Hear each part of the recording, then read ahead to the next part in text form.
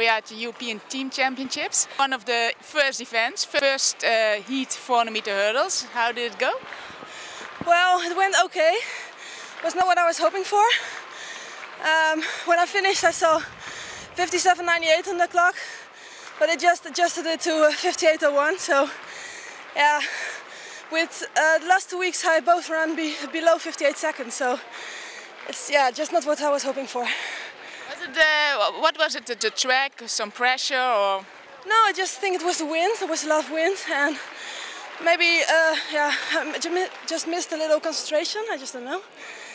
Yeah, when I was in my block, I thought, well, this is going to be the perfect race, but unfortunately, with hurdles, it's difficult.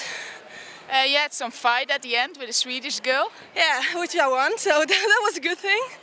But I took one step more at the last hurdles, and that's the difference between below or up 58 seconds, I guess. What's your aim for this season? Is qualification for Barcelona possible? Well, if you asked this question at the start of the season, I would have said yes. But now I'm not sure anymore. I mean, the Dutch qualification standard, the entry standard is 55.98, and that's just too far away, 2 seconds. I don't think I can make that, but I keep on trying.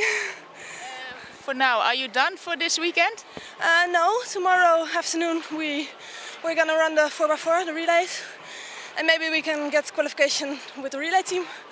So, what is the spirit in the Dutch team? Well, it's great. I mean, everyone is here to support us, and we're having fun and making good competition. That's why we're here. Did you see already something of Budapest?